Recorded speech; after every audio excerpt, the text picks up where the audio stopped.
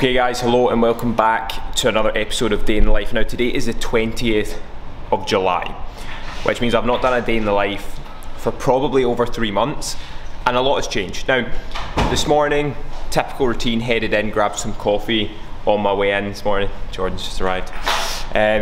Grabbed a coffee on my way in this morning. I was walking down Buchanan Street and I was thinking about the 4th episode of Day in the Life. I'll play a clip of it just now.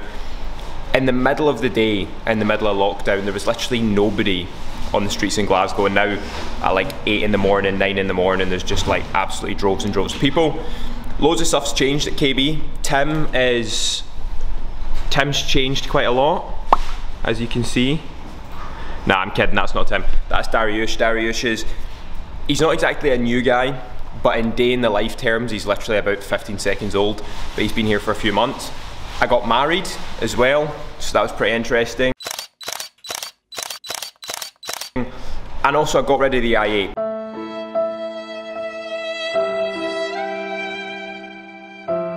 Now, I got an absolutely phenomenal price for the i8. That's kind of like an icon on this channel. It has been for pretty much the whole time I've had the channel. But I got a really, really good price for it and bought loads of crypto.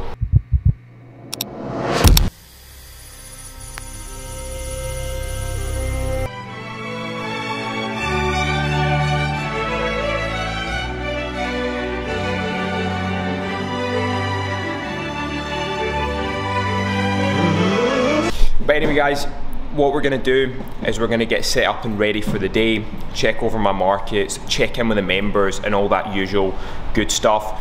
And then what we'll do is later in the video, we'll talk a little bit about how things have been at KB, how my trading results and that kind of thing have been over the past 3 months, and just kind of fill you in on anything else that's been going on. But anyway guys, I'm going to get on and get set up for the day, and I'll catch up with you guys in a bit.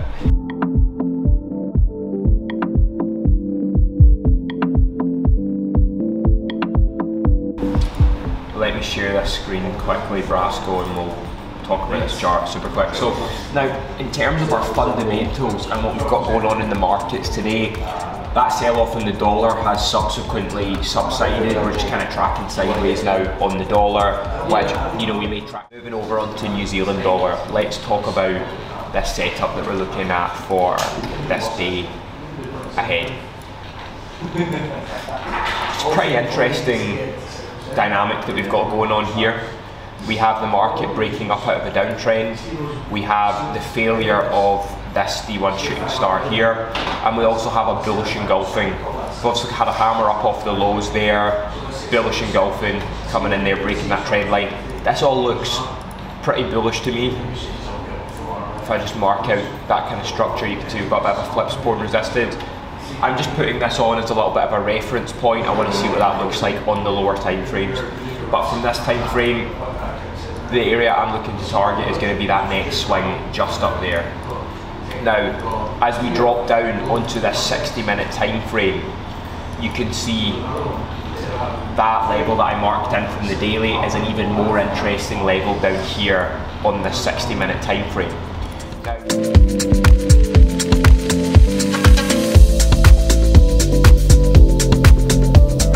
Enjoy the rest of your day, trade safe, and I'll catch you tomorrow.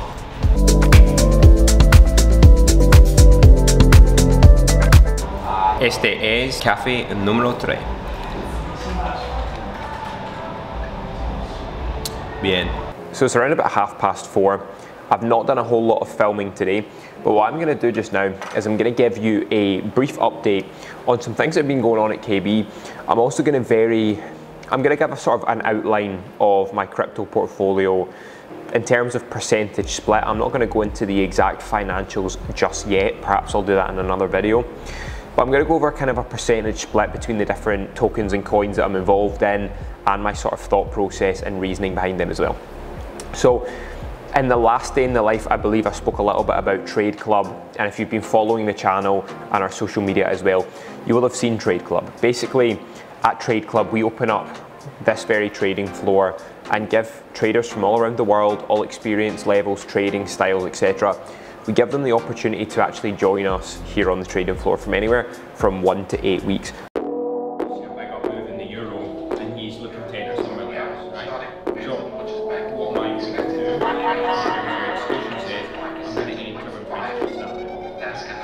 Now, we've built that out, it's just a little expensive, but like you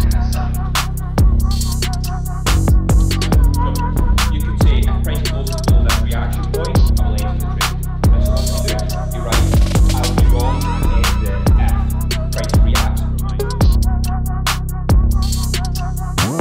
We've had people coming from Canada, Brazil.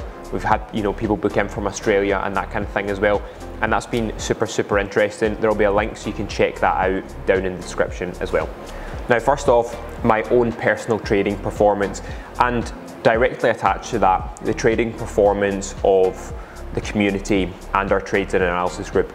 Most of you will be aware by now, we offer our private members the opportunity to see exactly the trades I'm taking. I break down those setups and provide management cues and all that kind of stuff as well, so that people can kind of follow what I'm doing and understand exactly how I trade and how I perform as well.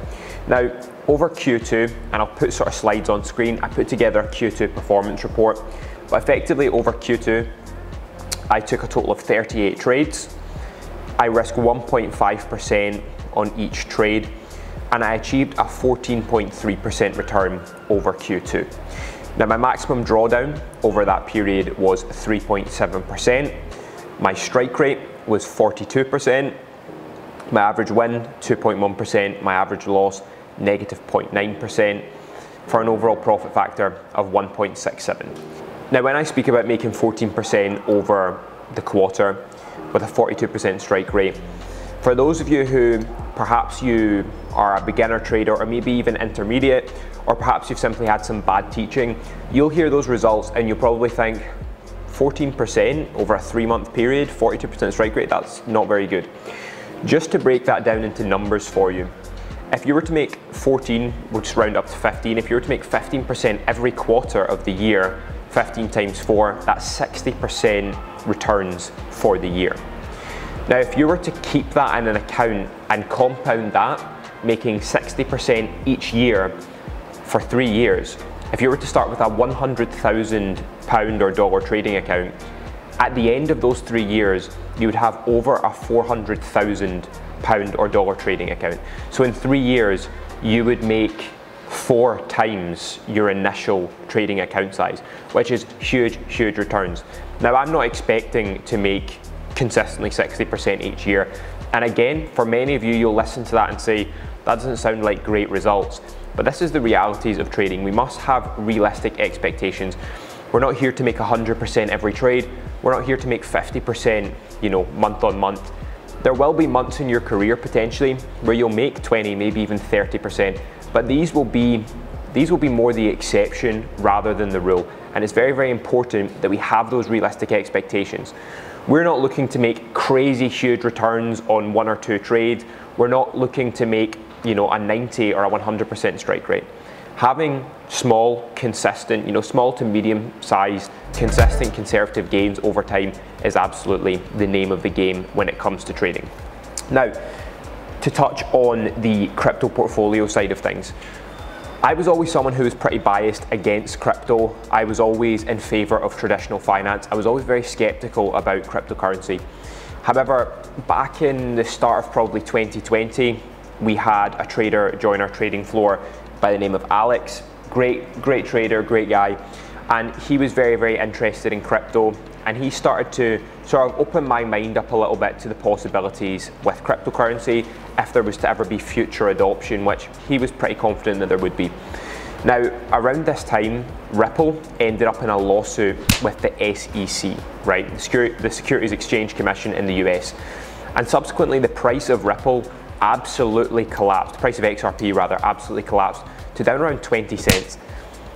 I saw this as a good opportunity to get some cryptocurrency pretty cheap. And so I took my first steps into the cryptocurrency market by acquiring, maybe 5,000 XRP tokens or 10,000 XRP tokens, something like that. And that was my first steps into the crypto markets. Now, since then, I have been doing extensive study and research into projects, understanding the sort of utility, understanding whether it's, something that's just understanding whether it's something that's simply hype or whether there is actually utility and a use case behind that asset. Now, over the past probably 2 years, my portfolio split currently looks like this. And I'm pretty happy with this. Now, I did scale a lot into these assets in the recent sort of downturn that we've had. Bitcoin in around sort of $17,000 to $19,000. That's when I started to really add into my crypto portfolio. So currently, my crypto portfolio is made up of 26% Ethereum, 13.7%, 14% XRP, 12% Bitcoin, 3.3% Elrond. We have 5% in Polygon Matic, 2% in BNB Binance Coin, 3.88% in UTK, 5.3% in Luna Classic. We have around 1% in SHIB, 0.5% in Doge, 0.5% in Woken, which is a Move token that's just recently launched, and I have 1% in Umbrella Network. Now, I do also have 23% in UST. Now, for those of you who have your ear to the ground on the crypto market, you're thinking, Luna Classic and UST, why are you even touching those things? Well, very similar to the XRP situation, I see both Luna Classic and UST as very high risk reward opportunities. If you're unaware of the whole calamity that happened with Luna and with UST back in May, please go and do some research on it. It's absolutely insane. But effectively, the value of Luna Classic went from $120 to less, much less than 1 cent. And UST, which was supposed to be a stable coin at $1, collapsed to below 1 cent as well. So, seeing that both of these were heavily community-backed instruments, I decided to take a speculative investment on both of these assets at very, very low prices. And I believe that in the coming years, even if they only recover ever so slightly, I do believe that both of these will pay off pretty significantly. So that's pretty much it with regards to the exciting updates. I will aim to make a video potentially in future if you guys are interested in it, going through a really sort of meticulous breakdown of my crypto portfolio and that kind of thing. I could do a video specifically dedicated towards that. I know my audience here is mostly traditional finance, FX, indices, commodities, that kind of thing. But if you'd be interested in that, make sure to let me know and I'll see if we can get that arranged. Anyway, I'm gonna get wrapped up for the day and then I'm gonna head to the gym.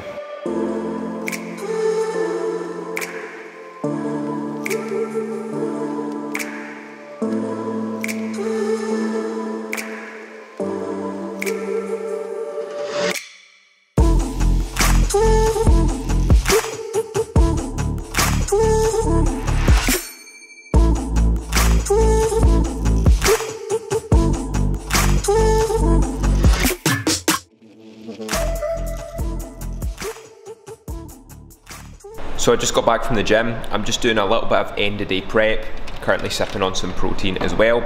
And then I'm gonna do a little bit of reading and get ready to head home. Now, the New Zealand dollar trade that you saw me breaking down for members on our morning call at the start of this video, I've actually been filled long on New Zealand dollar, and then a short setup became available. So I'm actually both long and short on New Zealand dollar at the moment. I'll give you a quick look at that. So you can see here, we're long from this point in here as we outlined for our members at the start of the video. So that's running about half an hour in profit.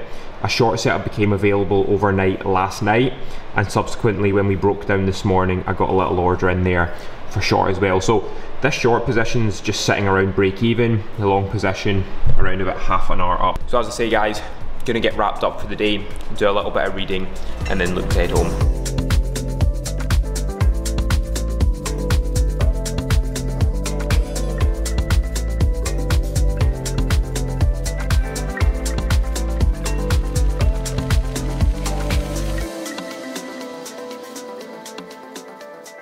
That's pretty much it for this episode of Day in the Life, guys. It feels good to be back. If you did enjoy it, please do drop it a like and consider subscribing if you haven't done so already. If you're looking for any kind of trading education, perhaps you're a beginner or even an intermediate trader and you're looking to take things to the next level, check out the top link in the description. You'll see all of the education we offer at KB. It would be an absolute pleasure to welcome you to the team. But that's it from me for today, guys. Take care and I'll see you in the next one.